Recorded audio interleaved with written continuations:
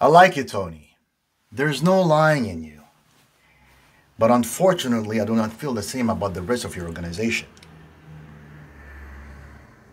I'm talking about Omar Suarez.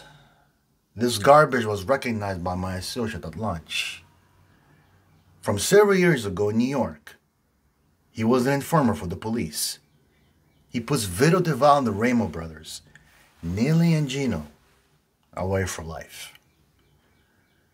So how can I know you're into Shivato too, Tony?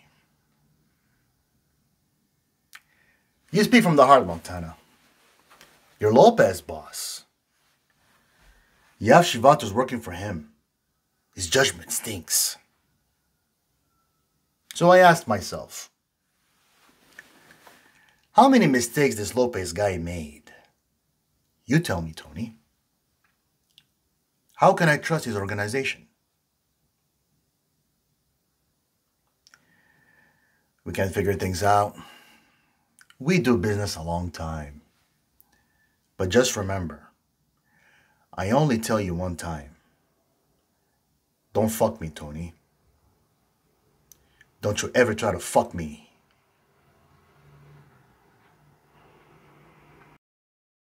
Hey, don't let ever someone tell you you can't do something. Not even me. All right? You have a dream, you gotta protect it. People tell you they can't do something themselves. They want to tell you you can't do it. You want something? Go get it. Period.